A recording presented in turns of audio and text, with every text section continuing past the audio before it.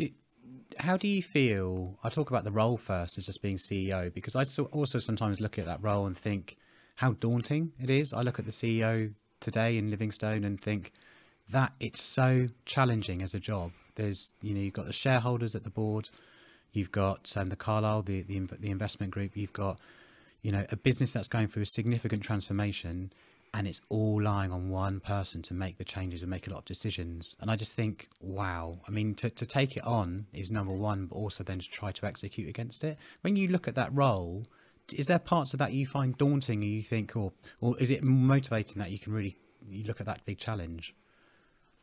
The hardest part of leadership is people, pure and simple, because people are varied.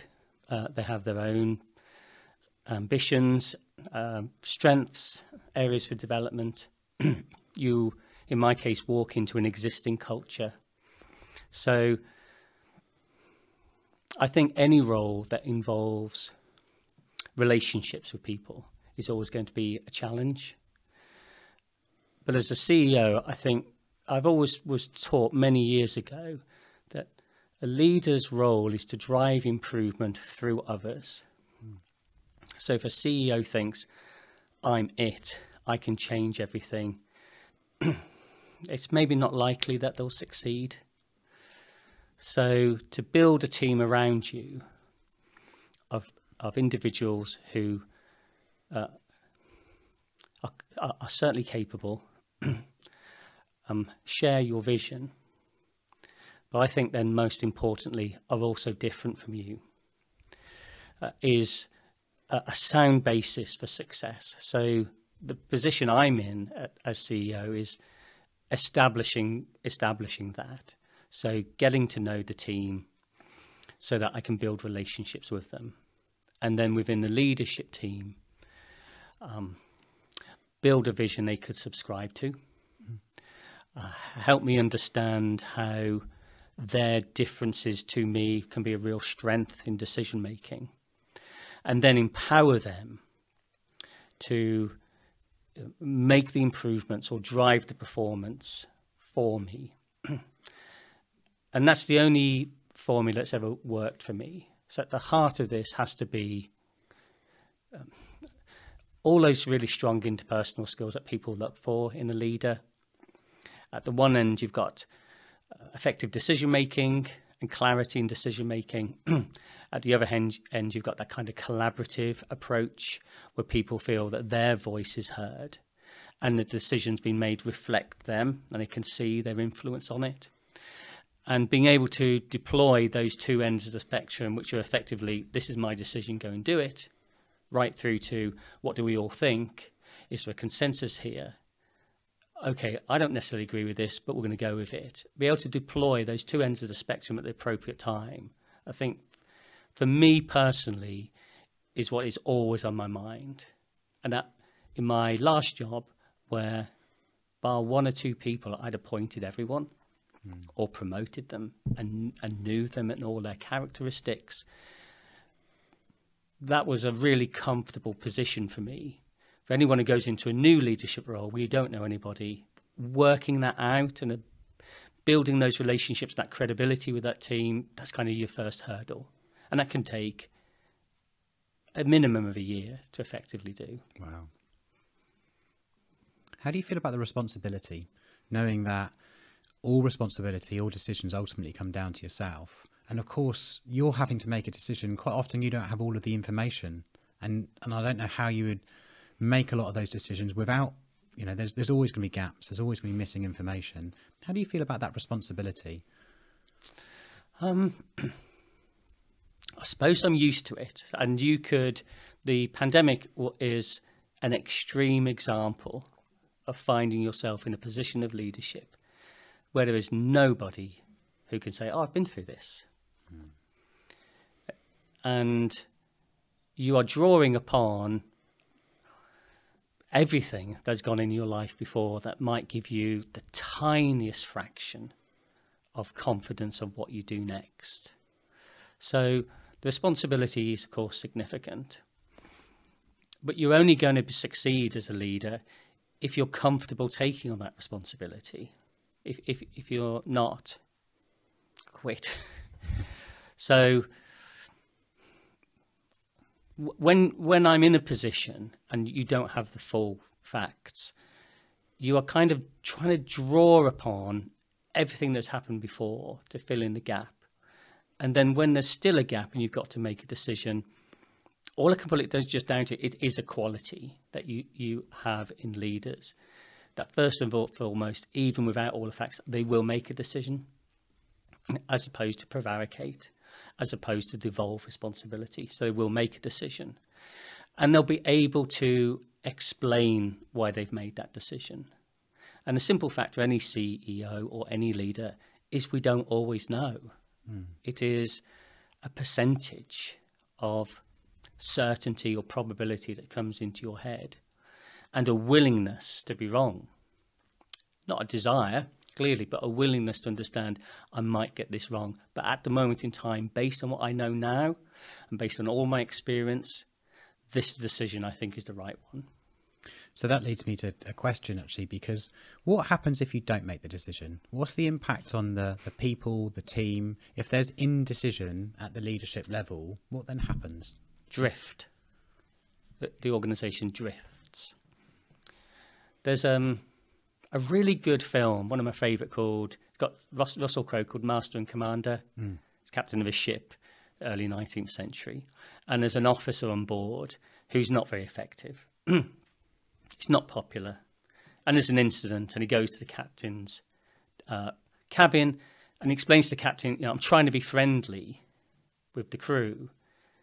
And the captain says, they don't want friends, they want leadership.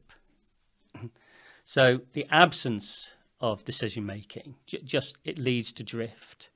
Your team will resent you, you will be considered weak, and you'll ultimately fail, and probably fail quite horribly, because ultimately that is the job. The job of leadership is to make decisions. I think one of the mistakes I made when I started moving into leadership was that friends piece. And of course you need to be a leader.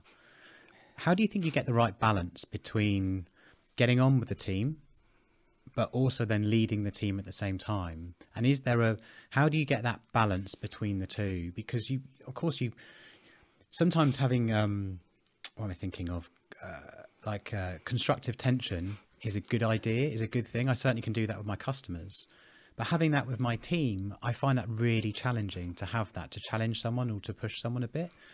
But then there's also that point just around, we're getting on well. And I made the mistake at the beginning of sort of mates, and, we go out and we'll have a few drinks or we'll do this. And I just thought, this doesn't feel right to me. Sure. So how do you get that balance right? It is a common quandary for all leaders. And I have a couple of phrases. The first is, you can be friendly, but you're not friends. And there's a big difference between the two. Because really the only thing that unites people in a workplace is your contract of employment. It's a professional place. People are there to do a particular job. And obviously being able to do that in a friendly atmosphere is far better than an unfriendly one. But beyond that, that is it.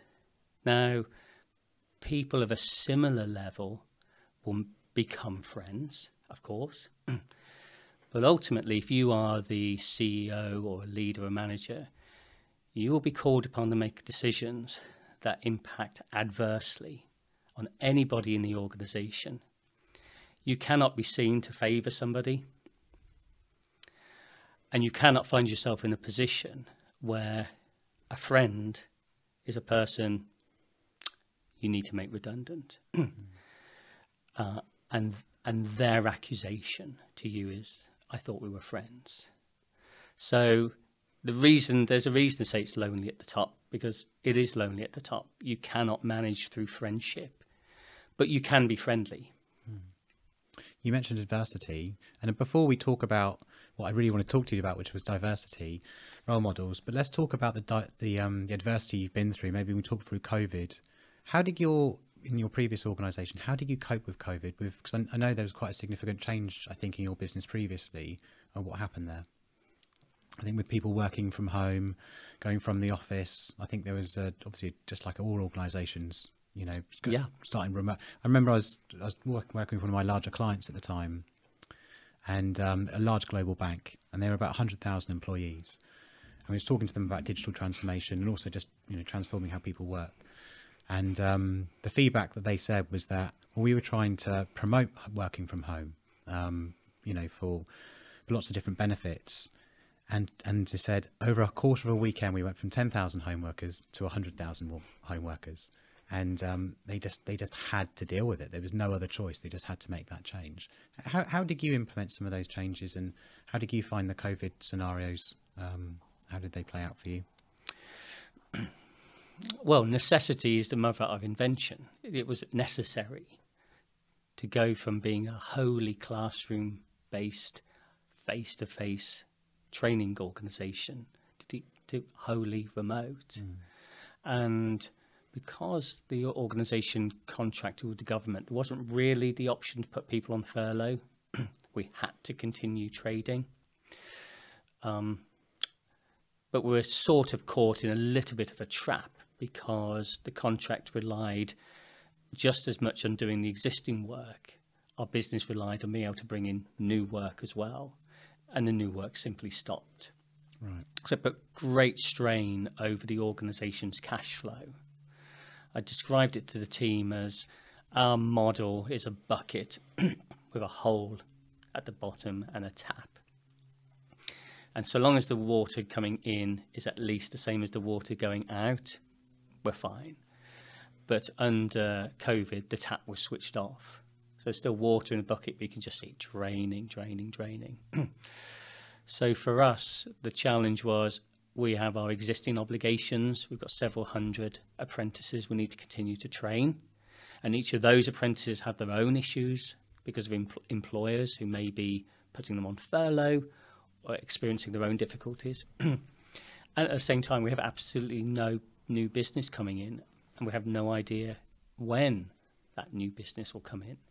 So you, from my perspective, you kind of distill it down to that image, which is, we'll just run out of money. We can't put people on furlough because the government has issued a contract to us and says you must fulfill the contract. So your costs are fixed, but your income is just vanishing before you. So it's a kind of acutely unusual problem compared to the charity I work for now. Everybody but the CEO went on furlough. They just kind of froze all their outgoings, as well as having a lot of their income frozen. But we were in a sandwich in a much less flexible position. So it had a significant effect operationally. We had to switch very quickly to a remote delivery, as did many, many organisations. We weren't unique in that. But also had to make some pretty sharp decisions about how could we buy time. And I would say on March the 20th or whenever it was that lockdown was initiated, I said, we're no longer in the business of training, we're in the business of buying time. We need to staunch that hole where the money's going out until some sort of plan is put in place. Either, at that stage, of course, some of us probably thought, oh, this will be over by June, or the government looks more broadly than it was doing at that stage. So it was a really acute problem. I think for any CEO or anyone in a position of leadership, it tested to your maximum every piece of resilience you'd built up. What lessons have you taken from that? Because you've had to have, talking about it's going to be a 3-month period at the beginning. That's what a lot of us thought. There's a lot of us hoped. I mean, I think the first lockdown was 2 weeks, and then it started to change, and it was a bit longer. And of course, that period really increased. When you were looking at the longevity of how long it actually ended up lasting for, how did you last? Is the question, I suppose. How did you make the organisation to be resilient enough to better have the longevity to get through it ultimately? I realised the only way we could buy time was to significantly reduce outgoings, but at the same time, we're tied into fulfilling our obligations. So I persuaded everyone to take a pay cut, a significant pay cut for 6 months. How was that received? I think we went through a process where people understood if we didn't do that, then you could potentially be talking about reducing roles.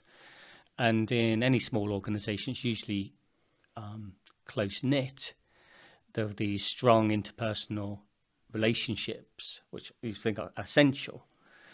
And people didn't want that to happen to their colleagues. So it was an acceptance of two choices. And everybody, myself included, it was across the board, everyone taking a pay cut was the least worst option. And you talk about it collectively, obviously online, and then you spend time with each individual because it was a choice. We chose not to say you will, it was very much a persuasion. Right. And, you know, to their absolute credit, nobody refused. Everybody felt the same, which was we need to keep this organisation going. We fulfil charitably a very key function in the local community. We believe this is short term, so we're taking pay cuts for a limited period. And I gave the commitment that should there be a bounce back, that we would repay that sacrifice, which eventually we're able to do. But of course, at the time, it does seem like a somewhat of a cursory promise. You have absolutely no idea, even if what you're doing is enough, never mind, could you pay it back? So it comes back down to that relationship piece, being able to articulate the problem in ways that people can really understand and empathise with, reassure them that this isn't, we're just going to do this and hope for the best, that there is a plan. And re-emphasise that what you're asking of everyone, you are doing exactly the same. So that people feel the leader is right in it with them. I think that's an important thing, isn't it? Is that leadership is there in the trenches with them, because they don't want there to be, you can't have some disparity there. You've got to act in exactly the same way. And I've never been a person to sit in an office on my own. I've always sat right in it with everybody to build. I think you get, I think there's a kind of a managerial asset, which is pick up on lots of informal communication and intelligence, which is very helpful. Sitting in an office, I think you can be quite isolated from that. You can see problems coming earlier than before it gets escalated to you, and you can intervene. But I think the greatest message is that feeling of I don't consider myself anything other than part of the team.